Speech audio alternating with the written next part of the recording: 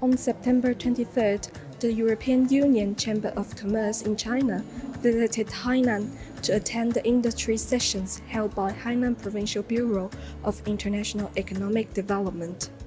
The industry sessions cover healthcare, special food, and cross-industry topics. During the sessions, representatives from European enterprises discussed the investment opportunities with related institutions in Hainan. We are very interested in the medical and healthcare area in Lecheng.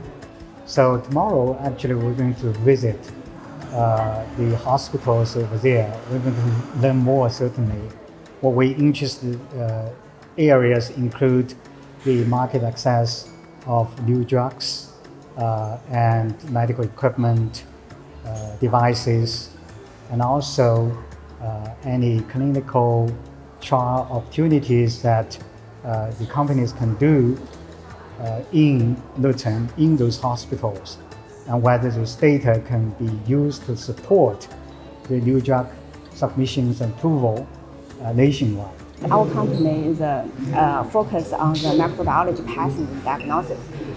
Most of our new technology, which we think is really innovative and advanced technology, we would like to import it to China to help our customers or patients to solve the issues, to help them to give more accurate diagnosis results, and then help them to make more accurate treatment for the patients. After this meeting, I have more understanding of this new policy, and I think that when we come back, we will have a further discussion with the leadership team in Biomedical China, if we can find more opportunity in Hainan in this pilot zone, and also find some more opportunity to collaborate with the local academic hospitals. Well, I came to Hainan in order to check out for my members about the free trade board proposals.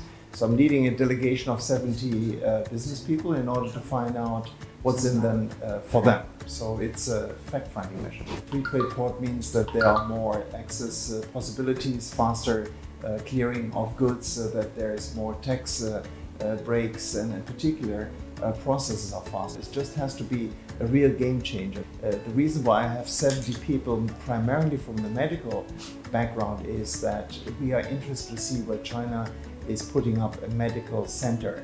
Hainan could be perfect for this one.